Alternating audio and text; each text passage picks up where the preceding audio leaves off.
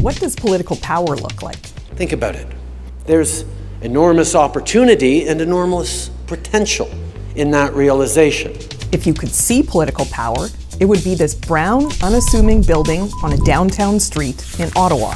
Behind these doors, decisions worth hundreds of billions of dollars, and decisions that impact the lives of millions of people, and Canada's relations with foreign powers are made every day.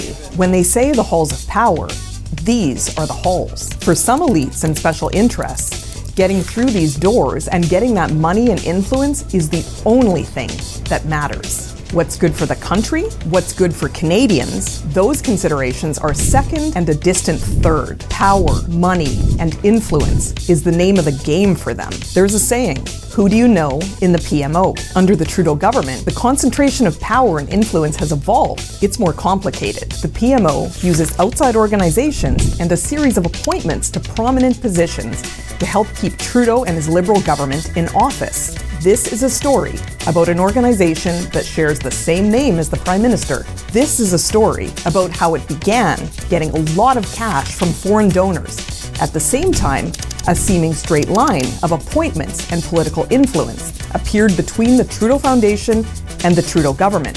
The implications of this are extraordinary. This is a story about the Trudeau Foundation.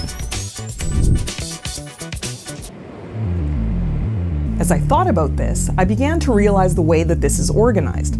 Influence, political cover, money, and positions. You have Prime Minister Trudeau at the top. Then there are all those he and his government have appointed to prominent positions and special roles. Of course, Justin Trudeau often turns to these reliable allies when he finds himself in hot water. So let's call this what it is. The Trudeau Family Foundation was started by the Chrétien Liberal government with $125 million of Canadian taxpayers' money. Let's meet some notable Trudeau Foundation alumni. Senator Peter Harder, former Trudeau Foundation mentor, former head of the Canada-China Business Council. He was Trudeau's transition team head when the Liberals took power in 2015. Then, Trudeau made him his first Senate government leader. Huguette Labelle, former Trudeau Foundation mentor. Trudeau named her chair of the advisory board for Senate appointments. Anne McClellan, Trudeau appointed her to report on the SNC-Lavalin scandal. Trudeau Foundation mentor. David Johnston, Trudeau named him Special Rapporteur on foreign election interference. But there should not and need not be a separate formal public inquiry. Senators Francis Lankin, Rene Dupuis, Patricia Bovey, Michelle Audette, and Senator Patty Rebel-King-Benson, the new Senate government deputy leader, all Trudeau Foundation alumni. The list goes on and on. The Liberals have former Trudeau Foundation alumni appointed to positions throughout the federal government. And a pattern emerges here. Frequently, when Justin Trudeau gets caught in a scandal, and I don't know if you've noticed, but there have been a few, he just flips open his little book of Trudeau Foundation contacts and calls on one of them to give him some political cover. We saw this with SNC-Lavalin. We saw this with sexual misconduct in Canada's military, and we're seeing it again now with the Beijing election interference scandal. But hold on, governments appoint people all the time. What's the big issue here?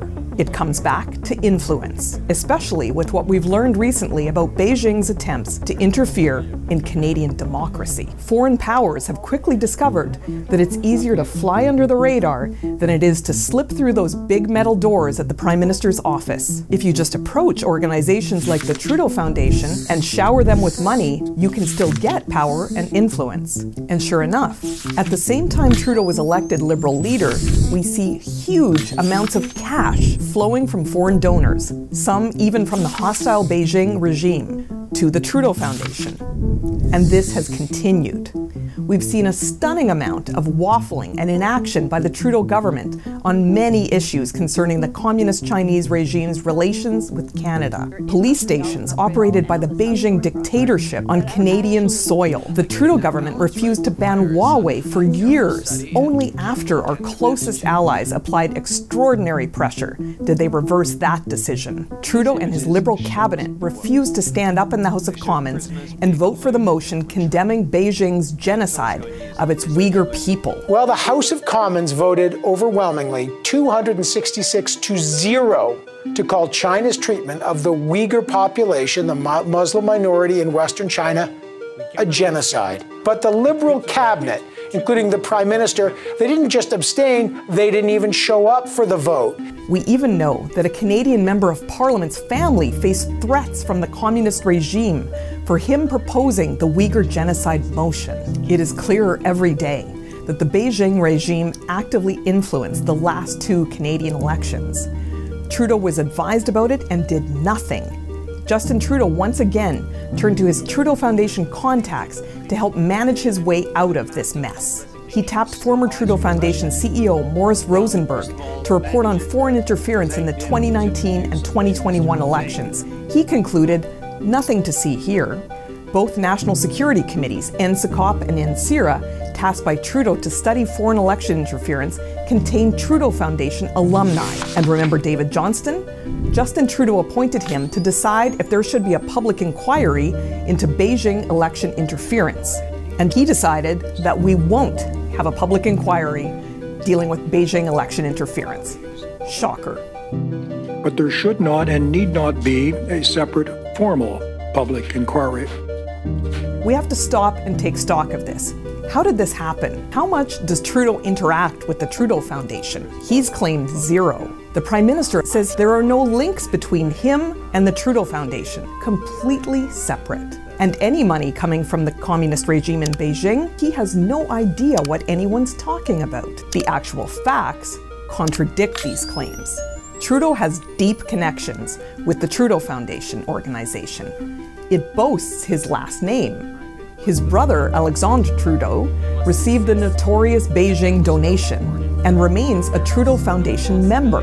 Justin Trudeau's government can appoint 6 Trudeau Foundation members and 2 directors to its board. The Trudeau Foundation even met with several Trudeau government deputy ministers within the PM's very office building.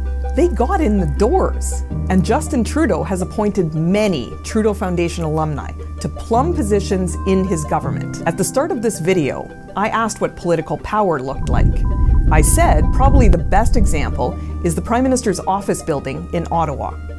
But I was wrong. Under Trudeau, political power isn't held within the halls of government or even in Ottawa. The path to power leads from Justin Trudeau's doorstep to an office in Montreal. So it turns out that old saying needs updating. Who do you know in the Trudeau Foundation?